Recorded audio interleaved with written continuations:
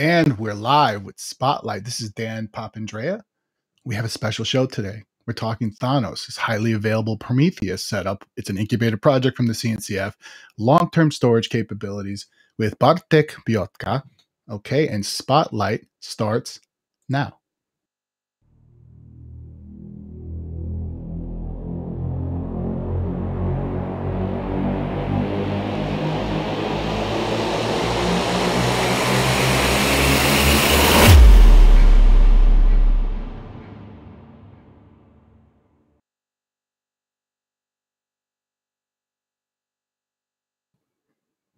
All righty, Bartek, welcome to Spotlight Live. How you doing? Thank you for having me. Yeah, I'm fine. Thank you. It was a long day. So before we get started, I'm going to do some housekeeping. Is that okay? Sure. Awesome. So this is the CNCF disclaimer. This is an official live stream of the CNCF and as such is subject to the CNCF Code of Conduct. Please do not do anything in the chat or questions that would be in violation of that Code of Conduct. Please be respectful of one another. Another subject that's very close to our hearts, Bartek, is KubeCon. KubeCon North America. We're going to talk about that in a little bit, folks. Registration for KubeCon and Cloud Native Con North America 2021 is now open for in-person and virtual. Explore all the registration options. Go ahead and, there's a link. Probably put the link up. Hold down 1 second. And boom. There you go. I'll leave that up for a little bit. So, Bartek, we're talking Thanos today. I want to ask you a serious question. First question, and I know, look, I put your face on the guy. Is there inspiration from Thanos, or it's just you all just went back to like Greek times, like Greek gods times? Like, I want to understand this whole Thanos name. Where did it come from? Nice, good question. And I think there was a time in the very beginning of this project where we were afraid to tell the truth. I talked to my manager. We were trying to make some, Marvel jokes, right? And my manager was that, from legal perspective, do not poke the beer. Do not poke the beer. I was like, all right, okay, let's. We had like amazing, jokes and whatever. So at the end, we didn't joke too much. We were silent. But actually, when we, proposed to donate the project to the CNCF, they made a proper, thorough, copyright, trademark checks, and apparently there is no trademark on that Thanos, so we can joke around just fine. And so I can tell you the truth, and the truth is that our, in my past job at the startup, it was called Improbable, amazing startup around, games and distributed systems. And we were part of the infrastructure team. We were looking for some monitoring metric kind of solution that will solve our needs. And we were. Can we talk about Improbable real quick? I'm sorry to interrupt you, but let me ask this question. Sure, but maybe, maybe let me finish the naming and then I can talk about Improbable. All right, go ahead. At the end, I want to just quickly go into the topic why we even named Thanos, and the reason is that we were having like Kubernetes, microservices, and each of those services used to have some name, right? We have like a Scarlet, Iron Man, Aquaman, and like Thor, and like all of and those we are trying to find a meaning, right? So every time you create a new microservice, you were responsible to find a correct name, right? And we were kind of playing around different names, and that's why it came with Thanos. And I think to be honest, it might it might be kind of feel silly, but actually I think it contributed to some popularity, right? So anyway, let me ask about Improbable though. What was the major game that Improbable? Was there a game that like there was the studio that like what was the major game from Improbable? Sure. So now we used to have like a minor, many contracts with like smaller indie games, and they were actually pretty playable. And the kind of idea behind the whole game studio, or like it's not a game studio, by the way. Improbable is like just a platform that allows to game studio to actually develop games easier, right? And actually it is still ongoing. And the newest game, the Scavenger, you can kind of Google it around. It's actually I think it's a beta, so you can actually either buy or even try it. So the whole general idea is that you make a game in a very easy way, but actually you distribute this, you kind of write a game like it will be on one computer for one user, and actually upload to our cloud, and it will just distribute into many machines and run a persistent game with like capabilities of like scaling to millions players. So we used to have a game called the World Adrift, which was actually a pretty fun game, where there was like ships, and you could like build those ships, and they were flying around the islands. At the end, if the ship was broken, the one piece of the ship that you could just harvest, fell down in some island. In 1 year, you will play this game. In 1 year of real, lifetime, you will go to this place. If no one touched this part, it will be still there. That's what persistent really means, right? So the idea was cool, but very ambitious. Let me ask you, just like, now you ask me, like, I have two questions at this point. Like, are you a comics fan, like, or was that forced upon you? Like, were you like, oh, Thanos, that's awesome, Scarlet Witch, amazing, or were you like, oh, dorky, I'm not into that? Yeah, you kind of were. You had to like it, I guess, where you were with us. Yeah, no, I like. I don't like. I mean, I would love to have time for comics, but I really like the movies and like this kind of also Star Wars, also other stuff. So I guess typical person. But yeah, you have to have some passion towards that, right? Got it. So let's ask this. I mean, for the uninitiated, somebody in this community right now, or an end user that's looking at this, like, okay, what is Thanos? What does it? What does it do? What is it? Sure. So Thanos is a monitoring system. At the end, what it does, it allows you to collect metrics, which is a certain observability signal, among others. So one way of observing your software, what is the state of your software, what is the healthiness. Maybe you want to trigger some notification if something goes wrong, and how to define those things. All of this is part of the monitoring system. So we allow to kind of collect those metrics and store them. So it's at the end, it's a distributed database, you can call it. And obviously, as a database, you can access this data, and you can run some alerting rules, recording rules, and really store it efficiently. So the goal of Thanos was to really do what Prometheus is doing, but just on scale, and then cheap, and then continue the same amazing functionality through like a very stable PromQL language, which is like a language of querying those data, which is really, really loved by many people in the community. So what we did in the essence, what we did with Thanos, we kind of took the Prometheus, we split into pieces and put into microservices, right?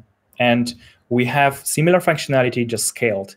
And this is what makes it powerful, right? And also highly available, and so on.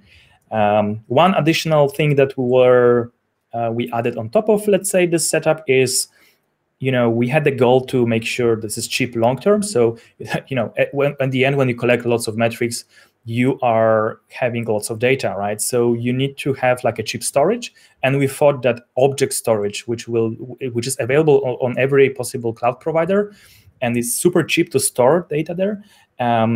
We believe that it is actually an amazing place where you can store all of this data, especially because you don't really use all of metrics, to be honest. Like you want to gather them all, but actually you use them rarely. So for those cases, it is actually very efficient to use and very cheap, right? A couple of things, I was looking at the website, and I know of you all because of what I work on, right? And so in terms of like unlimited retention, that's what we were talking about, the cheap aspect that you can throw this in an S3 bucket. The global query thing from PromQL was genius. All right, it's the way that you all interact so directly with PromQL. It's phenomenal, because I can literally write one PromQL query and query all of these things versus one disparate exporter and all of these different nodes, which to me is pretty goddamn awesome. Like, that to me is the big draw of this. And so, like, talk to me about, like, again, what was the original problem you were trying to solve with Thanos? Like it's not like, hey, you just want to make this distributed thing. It's like, what was the problem you wanted to solve here? That's a very good question, right? Like, especially just doing something distributed for fun is the biggest anti-pattern ever. You should avoid doing this. Like, it's a complexity. It is actually complex. Any distributed system can have complex situations, right? To be honest, yeah, global view was the main goal here. And I think the fortunate situation, or like unfortunate, that triggered this project was that at Improbable, to accommodate those different game studios and maybe players on different continents and different locations, we were running like 30 Kubernetes clusters in the very beginning of Kubernetes, to be honest. Like, we were running Kubernetes ourselves. And That was a problem at the end for a metric system, because like Prometheus, that was supposed to be localized, is that we suddenly have 30 clusters. So you need to have a global view, bird's eye view, whatever you call it, to gather all those information. And we really wanted to aggregate. So some application, some game could flow between clusters and get migrated. And all of this is part of the same application. So I would love to have informations and aggregations, no matter where it is. Right. So, and to be honest, it was like 5 years ago, almost, not almost, like literally 5 years ago when I joined Improbable, and we had those problems. This was like very beginning of, the whole world starting to noticing those problems, right? Because when I am now kind of architect in Red Hat for observability things, then the main problem right now are, and not only observability problems, but anything else. Hey, we suddenly have multiple clusters. We treat clusters as a cattle, not as a pet, which means that we kind of create them and destroy them in a second, right? So this was never a problem before. And now everyone is moving in this direction. So those federated solutions are must have. And this is why Thanos were born in a correct moment, right? And because we maybe were having those issues prematurely than other companies, right? That's incredible. And again, it's like you were definitely the early adoption aspect, and then being able to like take that and then something you gave to the masses. Let's talk about that for a second. When did you decide, hey, you know what, let's take this thing and Probable, like you all open sourced it pretty much? Was that an early decision? Were you like, let's do this? Like who helped at that? Oh yeah, that's extremely good question, because having an open source project and like doing open source things for especially a startup, a very focused startup with minimal amount of engineers, is like a huge investment. And to be honest, it would not happen if not somehow Prometheus community, let's say. Because how the project started is that we have this problem of like, hey, we need federated monitoring system, and we want to have long-term storage and cheap operational cost and high availability. And we already used Prometheus, so that's great system that we just want to build upon. And we tried different things, and at the end, it was Fabian Reinhardt, like amazing engineer now working at Google. He had this idea that maybe we can use object storage, and we can use exactly the same format as Prometheus. I don't know how it looks like, but I feel this will work. Who wants to pay for this work? And Improbable was like, yeah, let's meet. We kind of met in the KubeCon at some point, 2016 or 17. And yeah, we just started collaboration. So he kind of stopped his work at CoreOS and for 3 months got contracted by Improbable. And I was kind of the engineer working on observability. So I kind of joined this effort. And his main kind of, because he was part of Prometheus team, his main criteria for even joining this collaboration was, hey, this has to be open source from scratch. So to be honest, Improbable was not even thinking twice, because it was very, well, maybe they were thinking about this, but what I mean is that it was not like a huge conversation, because there was someone willing to do it, someone capable of doing, and some good idea, and his requirements was to have it open source, and there was no strong feelings to make it known, right? But like that's why it was. I'm super grateful that Improbable accepted that offer and kind of we collaborated, we designed everything, and in 3 months we shipped this. To be honest, like in a obviously like basic form, but the truth is like he left like this contractor thing, went to Google, and for legal reasons he couldn't even contribute again to Thanos. So I was kind of continuing this work, and really this is where the true investment from Improbable actually appear, right? Because this is the moment where you need to do ongoing investment on community, getting more people involved, and just paying this engineer to kind of look on those contributions and really open source factors. And this is where Improbable were kind of doing some of it, and super grateful, and this is why this is super successful. But at the end, I had to sacrifice a lot of free time too.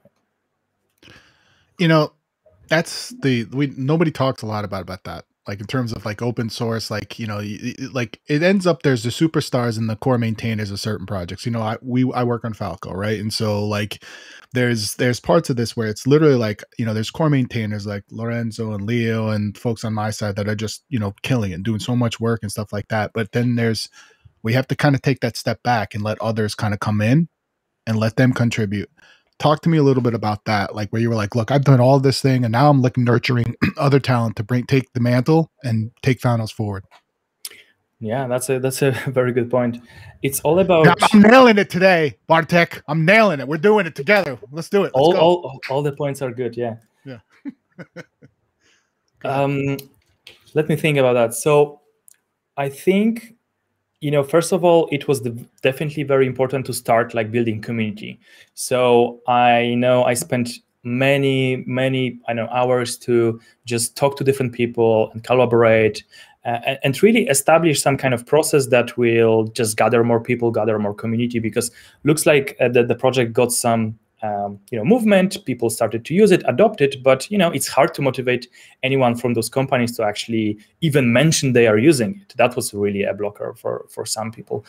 So I knew that internally, huge companies are using Thanos, but I couldn't even speak about that because legally, whatever. So at the end, it was very hard work and like maybe, a little bit of strategy, tactical thinking, and maybe some discussions around how to get those companies to contribute or even share that they are using or share some feedback. That was the first step. The second step was to actually have and start really a secure environment for people to speak up. And I was really, true open source developer, asynchronous work, no Slack, no chat. Like this is like not efficient. I don't want to do it. At some point I was like, okay, whatever, let's create the Slack channel. And actually that was actually the trigger for actual contributor, because there are so many people who were afraid to ask maybe silly question in GitHub issue, because for them GitHub issue is like, wow, huge proposal.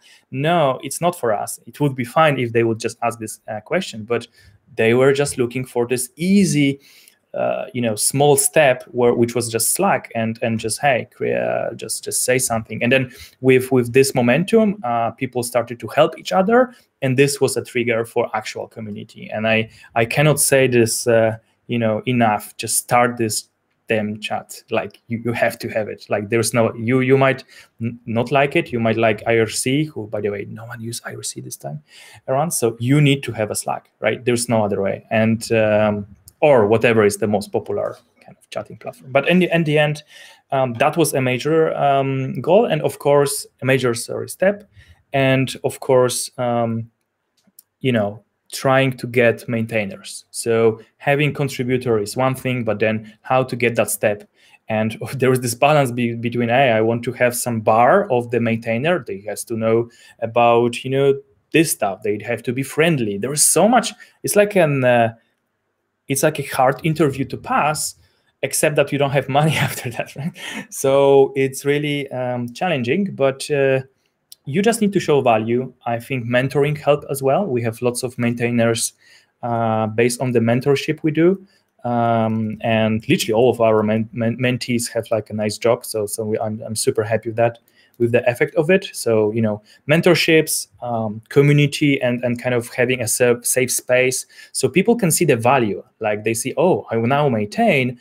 Oh, now many companies want to hire me because I have this skill. And that was the trigger of, oh, this is actually valuable to be like a maintainer. And sometimes what I recommend is that, it's rarely the case that a person is familiar with the whole code base. Try to figure out like one portion. Okay, you are a maintainer for this particular part, so at least you help on this position, like front end, for example. And you don't need to know about like everything else, but you at least meet like those criteria. And we have the occasion when we join. We get someone as a maintainer, and he immediately got a job, right? Like in SRE space, because he knew that he was part of the Thanos. So someone told me once, because there was some interview of someone, and then in some company, and he didn't have a lot of even questions. He just said, I'm Thanos contributor and something, and or like maintainer. And someone said from this interviewer, this company said, we don't need to check you that much. You maintain Thanos. We know you cannot be a moron. So I mean, that's a good actually value as a maintainer, I guess. So those are some motivation points where you can bring, right?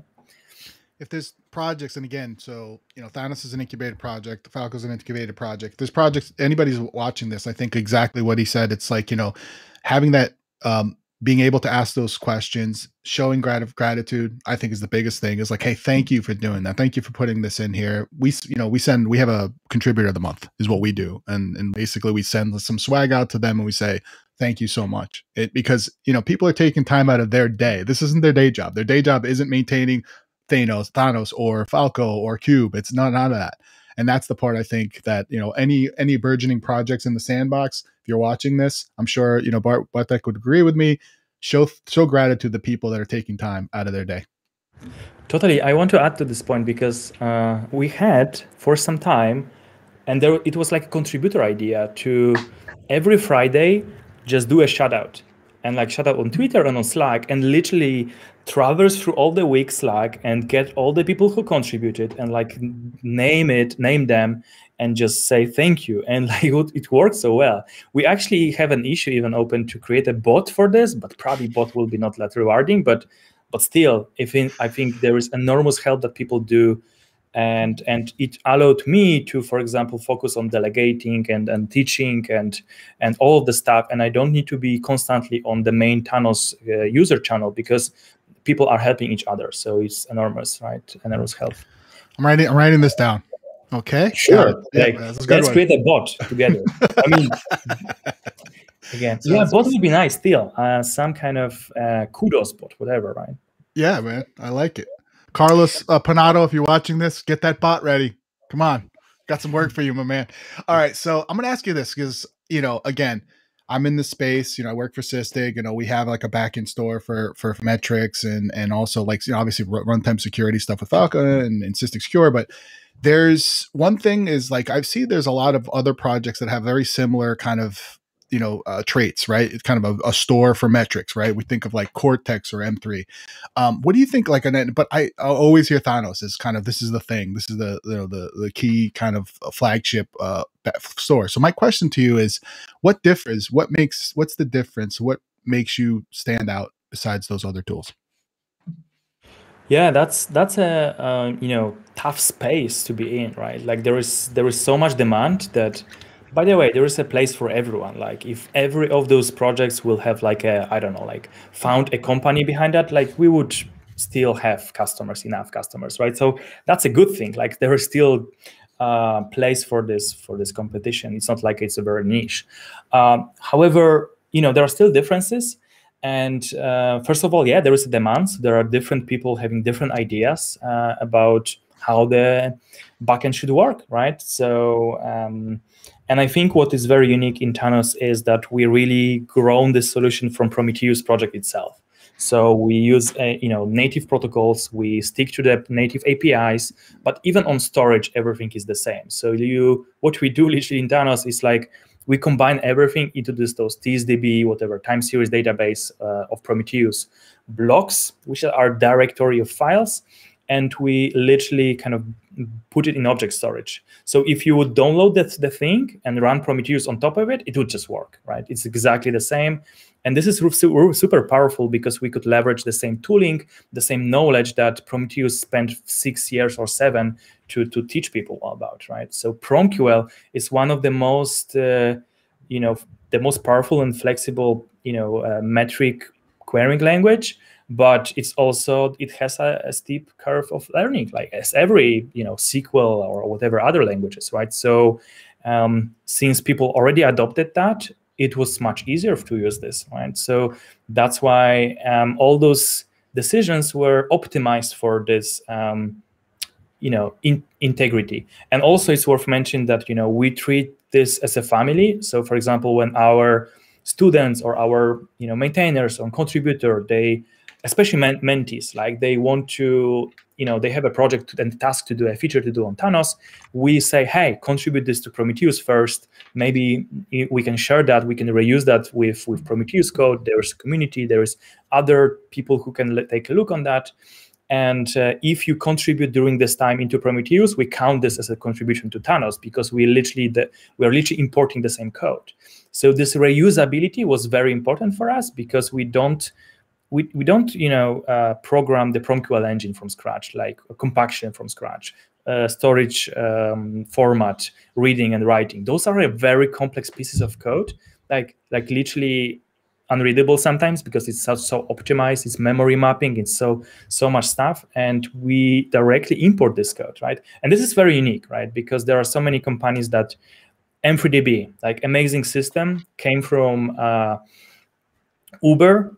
So Uber has to create something like, I don't know, like 5 years ago from scratch, because there was nothing there. So no one blamed them to have like a solid system they want to share and open source. So it's great. And actually they are very happy to collaborate, and they are adding integration points. So they are supporting PromQL, they are supporting a write protocol, so you can send data from Prometheus to M3DB, not only to Thanos.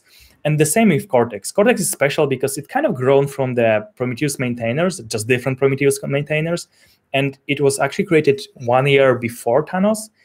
And, we would love to use it. And we tried in Timberwolf to use it, and it didn't work. But we are. I think it's okay to say that, because it was the very beginning of this project as well, and we used to have different paradigms as well, different thinking. We said, hey, we want object storage support. We want to have the same storage support. We didn't want to have push replication. There's some technical things that we want to try out. And in practice, what we see is that our teams collaborate very much. Like we have, Cortex maintainer, Marco, as Thanos maintainer, for example. I was contributing to Cortex many times. I know its code base, because they actually import Thanos code, and we import their code. And this is great collaboration that end up with like massive Go. Let me ask this. I'm going to ask this. I want to ask you a question. Sorry, I'm going to interrupt you. Why have multiple projects? If you know what I mean, like, it's because, and I understand this, and this is a controversial thing. I'm going to ask, but why have a Cortex and why have a Prometheus? Why have an M3, or excuse me, a Thanos, when you can kind of integrate these if everybody's working on them? Because then it almost confuses the end user. But is it because of, like you said, it's the context each one is providing? Each one has a different thing that it's doing to a certain degree. At the end, they are doing similar thing. There are minor feature differences, but at the end, especially Cortex and Thanos, we really maintain the same APIs and stuff. And nowadays we have the same storage, with some differences. And so this is a very good question. But I will ask you, would you like to, your focus project like Cortex or Thanos, and would you like to suddenly adopt 100,000 lines of tech debt, right? And for Cortex team, it will be tech debt to have Thanos kind of components and code. For Thanos, it would be Cortex code. So at the end, this is a significant work, and to merge those things. And we kind of talk about it many times. But I want to show the advantage of all of this. Like, we learn from each other so much, right? And I was talking about many times, is that we collaborate. I know what they are working on. They know what we work on. And, for example, it allowed Cortex to totally don't work on downsampling, right? Because we Thanos have it, and we will kind of integrate that if it will be needed, so they can experiment on that, right? We are not doing any shuffle sharding like the Cortex is doing, and maybe they kind of chosen a different direction of compaction. I don't want to go to low-level details, but essentially they are using small blocks. We are doing large blocks, and those are different trade-offs. So being able to simultaneously kind of experiment with those two paths in the same time, it was actually enormous a value for all of that. So we make different decisions because our teams have a different culture. We are diverse. So it actually, because we treat each other friendly and we kind of reuse each other code if it's useful, this is super, super massive, massive help so far, right? Nowadays, I see Cortex maintainers very, very, very busy, right? Like they got this Amazon kind of user, and I don't think they kind of contribute back. So Cortex maintainers are trying to hide things. So there are some interesting stuff going on, and I think it's worth to see that as a lesson as well, how that really evolves. But so far, it's a super useful project, and just check it out. What do you need from the user perspective? All right. No worries. Yeah, it makes complete sense. So I'm going to ask a question about just somebody, and this is probably something you should probably go on Raw Code's LGTM, but how does somebody contribute and get involved in Thanos at some point? Shameless plug. I shouldn't be plugging that guy. We're mortal enemies, but go ahead. You're competitors, right? We're not competitors. I've won. That's it. So anyway, moving on. Let's go. Yeah. So it's actually very easy. Just go to the Thanos.io and click the community button, and you should have beautiful documentation what steps you could do to maybe pick your first issue, or maybe you want to give a nice feedback, or maybe you want to help us to create tutorial, or maybe you want to share your case study or blog post or any talk that you made around Thanos and our project and what we do. And maybe you want to be a mentee. We are heavily investing in mentorship, and we are doing those sessions 3 times a year. And like this year we have like 4 mentees, and now we have another 4. So it's kind of madness, but like it's super useful for everyone, I think. So what you can do, just really apply for those programs, because by the way, those are not for students. Like you might be very skilled, smart engineer who is like in like some closed source company, which doesn't give you lots of opportunity to be part of the community, and you want to just try to join open source effort and maybe, I don't know, switch a little bit the focus. We would like to show you the value. We have so many like senior engineers, for example, Jessica on the Prometheus mentorship program. Like she was working full time and still participating as a mentee, and it was super useful for her to learn how open source looks like, right? So this is another way how you can get involved in the community. So yeah, just go to this website, find yourself the documentation, and just ask questions on the Slack channel, yeah, if you have any. Fantastic. And again, no rest for the wicked here. You're so busy, man. And like, by the way, I want to tell you, I appreciate you coming on here. I know you've been super, super busy. Let's talk about this. You're writing dude, what don't you do? You're writing a damn book. Tell me about that. I don't do. Yeah, why not, right?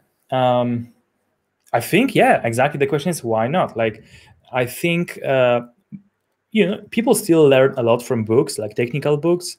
I love reading them, and especially if it's about like generic programming, whatever, or like maybe technology that doesn't really get obsolete that quick, it's worth reading. But no one really write books. Like we have only those fancy people who are doing streams, right, Bob? What? Wait, hold on. What? Go ahead. No, I'm personally attacked on that one, man. Just kidding. Like I think it's just more rewarding to do a video, more consumable for users. So I really understand this effort, but I think it's not many people write book, right? And it's not sexy anymore. And I really wanted to find a co-author, and I really found. Frederick is helping me. Frederick Branchik, who is now shout out. Yeah, Polar Winds, CoreOS guy. Shout out, amazing person. Much love. He's been so supportive of just everybody. He's just a wonderful person, dude. Shout out to you, Frederick. Yeah, I don't know anyone who doesn't like Frederick.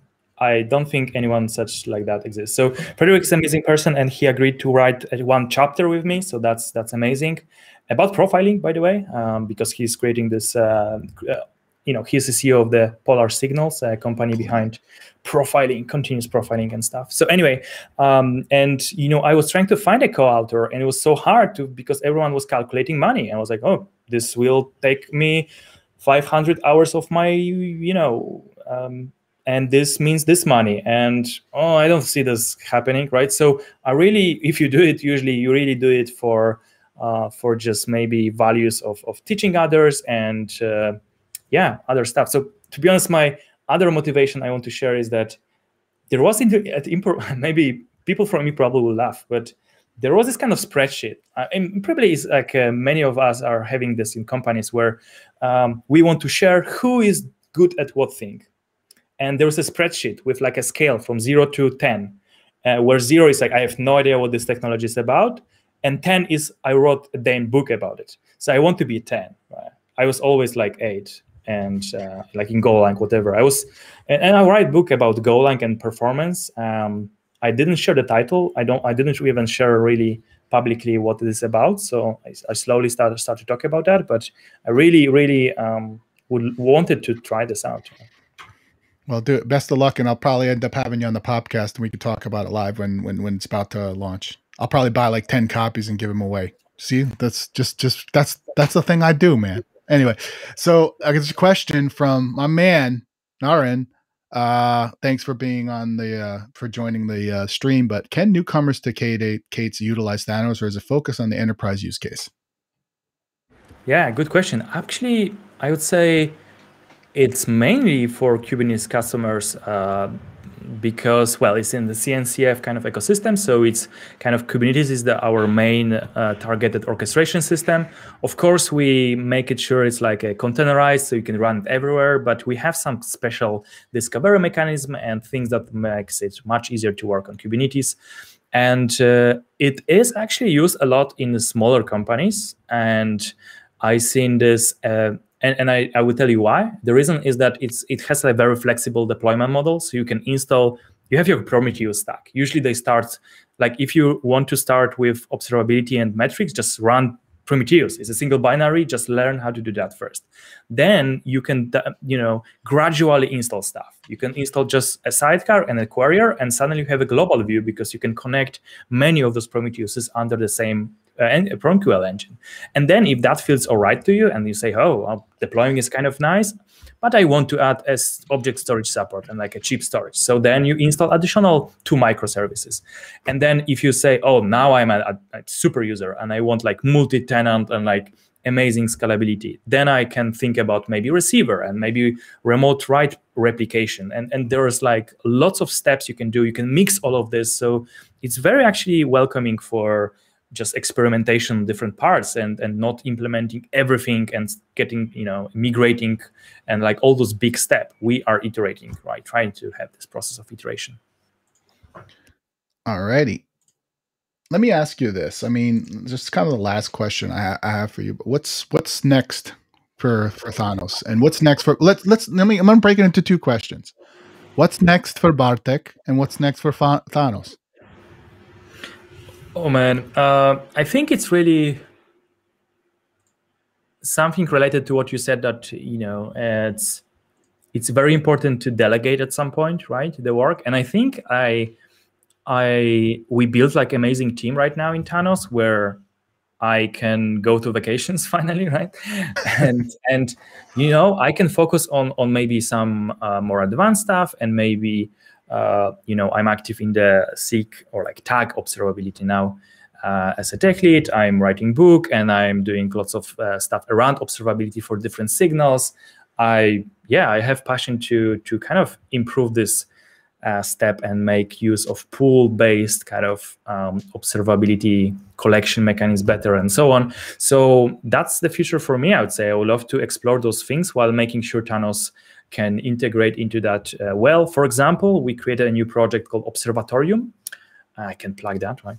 And observatorium.io, just literally go there. And you can see this is like a platform which allows you to deploy Thanos with other observability signals, because at the end you want metrics, sure, but there are other cool stuff like logging. Everyone logs, everyone do at some point some tracing and continuous profiling. And to be honest, you can totally combine all of this, and we are making sure as a Thanos we integrate with other signals, making sure the correlation story makes sense. So you can jump from the metric, you can say you can have an alert, and you have some amount of errors for some service, you are on call, and there is incidents, and then but what are the errors, like what's going on? You click the exemplar, which is kind of the way to link into the tracing example situation that happen in your actual container, in actual binary, thanks of the tracing and this exemplars kind of support. And then you jump into trace and see exactly who and what error happened and in what kind of circumstances. So those correlation capabilities is when you have like a consistent model of configuring different systems. So that's why observatory was created, and we know it takes some time to integrate Thanos with those other systems, making sure, for example, exemplars are supported, and they are in some way, but we want to kind of extend this.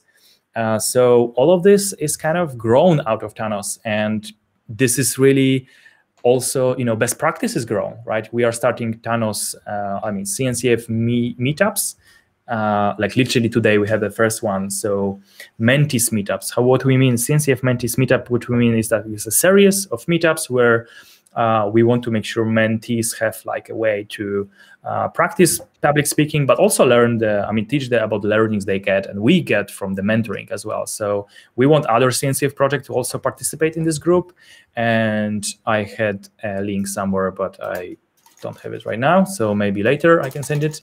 But at the end, we are doing those things. There are so many good best practices that came out of Thanos, like including book, right? This is why I write this book, because like not many people know how to optimize Go, right? So this is another stuff that I want to focus on. So this is for me, and in some way for Thanos, right? To make sure it works with other observability signals. It is just even more scalable and secure, right? So all of those productionized topics, really, productionization topics. Well, you snapped your finger, you changed the universe, you made Thanos, you did some great stuff today. We talked about a bunch of things. Pardon me for a second, I'm going to speak some Polish to my friend Bartek right now. Dziękuję bardzo. Słucham. Dwa piwo, me and you. Skupkan. Good? No, zróbmy to. Let's do it, let's it. Yeah. All right. Thank you so much, Bartek, for being on the spotlight. I'm going to do some housekeeping, and I'll basically go, here we are, everyone. So next week on Monday, we have Duffy Cooley. He's This Week in Cloud Native. We're going to be talking also Tim Banks is on Solid State. And then we have Cloud Native Latinx. Bunch of shows next week. A lot of fun, you all. Thank you so much. Remember to follow. Please make sure to follow the Cloud Native here, the Twitch channel. We really enjoy it, and we really, really appreciate you all being here and enjoying the shows we're putting together. A lot more coming, everyone. It's going to be really cool. And remember, everyone in the community, the spotlight is always on you.